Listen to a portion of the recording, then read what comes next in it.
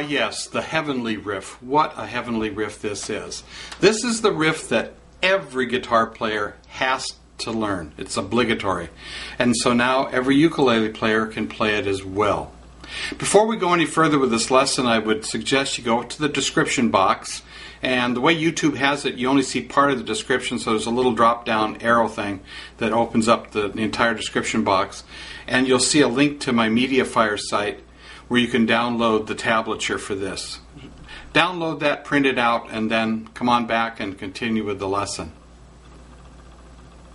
Alright, the Heavenly Riff. It was performed by a band whose name is found on the periodic table of elements as atomic number 82, a heavy metal band to be sure. As you look at the tablature sheet, look at the way it's laid out. You've got 4 lines. The 4 lines, the horizontal lines, indicate the strings of the ukulele. The very top line is the 1st string. The very bottom line is the 4th string. The numbers indicate frets, not necessarily fingers, but they indicate the frets that are pushed down. So, for instance, in the first measure, you've got the 2nd fret of the 1st string, of the 4th string. The zeros following that mean that those strings are played open. So it's played like this. Now the right hand assignment is this. The thumb always plays the 4th string. It also plays the 3rd string. The index finger plays the 2nd string, and the middle finger takes care of the 1st string notes. Now it's best to look at this song in terms of actual chord blocks. So like the first measure is an A minor chord. It can either be played with the index finger or the middle. I usually play it with the middle. The next measure is, for want of a better term, C augmented, 9th. Kind of a dissonant chord. The 3rd measure is C.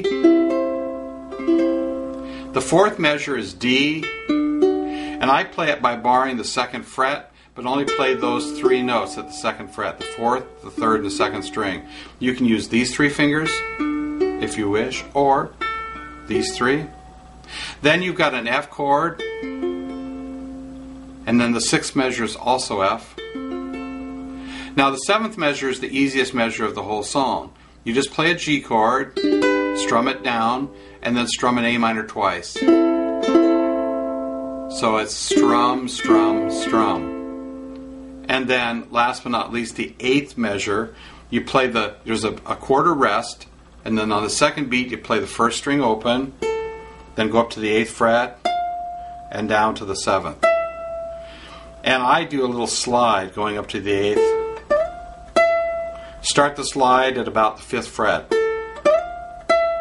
And then the piece starts all over again. Now in playing this, most of the measures, or a number of them, have just single notes.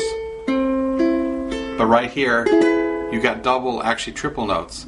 Thumb is on the 4th string 1st fret, index fingers open on the 2nd string, and the 2nd fret of the 1st string with the middle finger.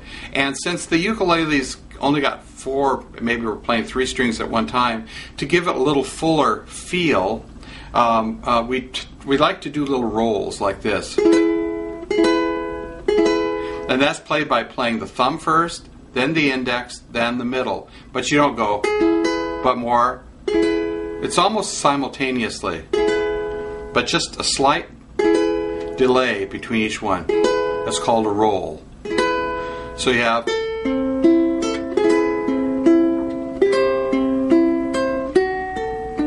then F, another roll, then brush stroke, little turnaround, back, roll, roll,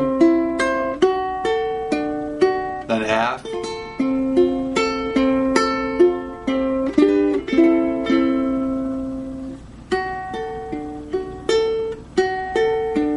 on that D chord, I'm actually breaking away from my rule a little bit here. I'm playing the 3rd finger on that 2nd string, then the thumb on the 4th, an index finger on the 3rd.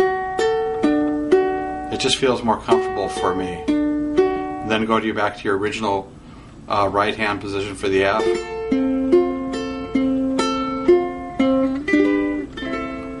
And there you have the Heavenly Riff.